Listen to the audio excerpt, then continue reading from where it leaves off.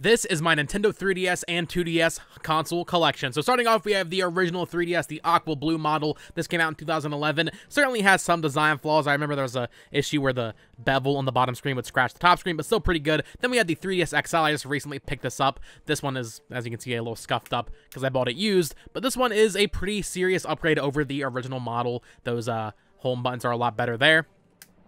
Then we had the 2DS. This is another thing I recently picked up. I remember when this was announced, I did not love it, but now that I've actually gotten my hands on one, it's actually really, really comfy to play. Then I have the new 3DS XL Sun and Moon Black, kind of Solgaleo and Lunala Special Edition here. This is the one I've had for the longest now at this point. This thing is really nice and has a nice weight to it, and it even added that little nipple there. Then, of course, there was the new 2DS XL. This one, in my opinion, is a little bit cheaper. I don't like it as much as the new 3DS XL, but still pretty good. So let me know, did you have a 3DS? And if so, which model?